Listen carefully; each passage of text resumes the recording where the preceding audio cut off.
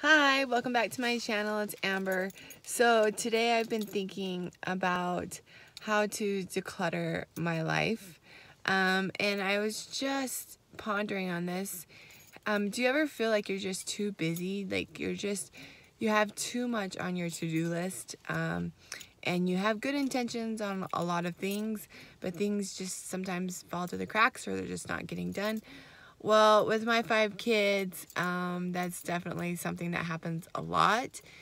And I had to kind of reverse think to myself, what am I doing that's adding to this? Am I blaming outside sources, or am I blaming myself? Did I turn it all internally? That it's my fault, I'm not good enough, I can't get everything done, I can't stay on top of it, I'm not a good wife, I'm not a good mom. But I came to realize that we have to declutter our lives as much as we have to declutter our stuff. So an example that I did was about activities for my kids.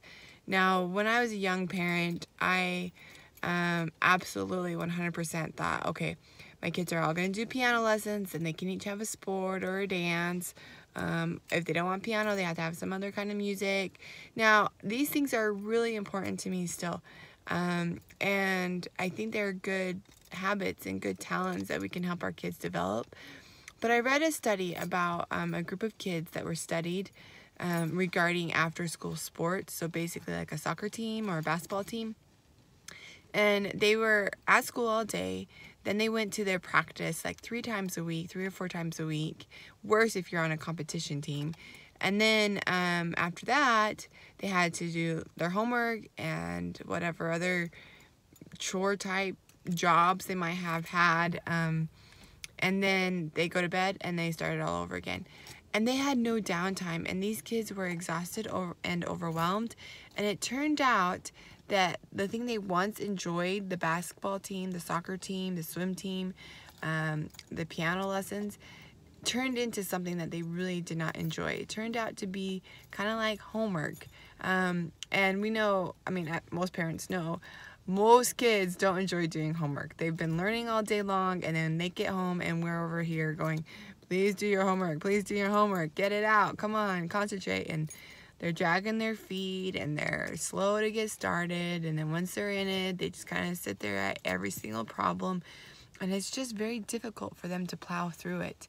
Well, that was what was happening to this group of kids that was being studied, that they ended up just plowing through it and not really enjoying it. But the thing is that kids develop talents on what they're interested in, whether they have that opportunity or not. The kid that goes outside and practices his basketball on his hoop in the yard can develop his talent just as much as the kid who's on a team. In fact, when he enjoys it or she enjoys it, they work harder at it. And then as a parent, we can encourage that. We can play with them, we can practice with them, we can have smaller tournaments, maybe a shorter league, something that's more enjoyable so they'll keep at developing that talent. If they start dragging their feet, it's gonna be a battle for them to ever develop that talent. Now, as an example of this, when I was younger, my mom and dad put me in piano lessons, and granted, I had the best teacher in the world and great parents and access to a piano. I wanted to have that talent, but I didn't really have a strong enough desire, and so it was like pulling teeth to get me to practice. And they did this for like 10 years. I mean, a really long time, just practicing, you know, to try to get me to develop it. And practice, Amber, practice, and on it and on it. And even though I did the bare minimum, and so therefore I don't consider myself a good pianist at all. I can read music, but I make a ton of mistakes when I'm playing. I'm not comfortable playing in front of people. I don't enjoy it in the sense of I can sit down and sight read, you know, any song. And I have more of a regret, like, dang it, I didn't develop that talent, and more of a guilt than I actually do the talent.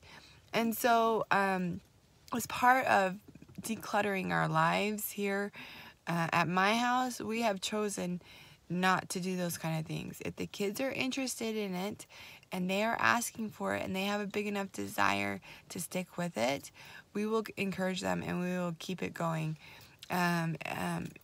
And maybe at that time we'll do a class. But I am not putting my kids in these after school activities where I'm stressed out and busy and running around and we gotta go here, we're running late, you know, where's your soccer socks? Oh man, I forgot this laundry. And what about, you know, where's your leotard? Where's your dance shoes? And you know, it's just hectic. I mean, you parents, you've been there. It is hectic. And I see that and I don't want that. And I want my kids to have downtime.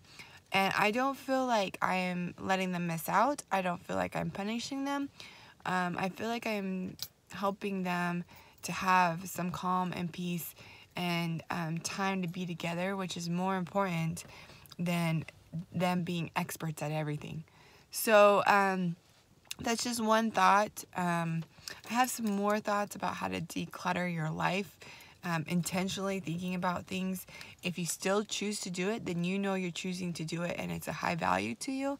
Therefore, keep your attitude in check, right? Because kids feed off of us, and if we're stressed and frantic, they're going to feel stressed and frantic. So, like I said, I'm not saying cut out all your activities. I'm just saying be intentional about it. Don't do it just because that's what everybody else is doing it. Do it because that makes sense for you and your kids in your life.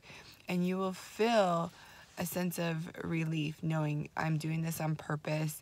I want to do this, and it's not this expectation that's just looming over us, and we have no idea where the expectation came from. We were just born with it, I guess, right? It came from the world. It's not from us. Anyways, if you like tips and ideas about how to intentionally declutter your life, not just your stuff, stay tuned. I've got more ideas and videos coming. Talk to you later. Bye, guys.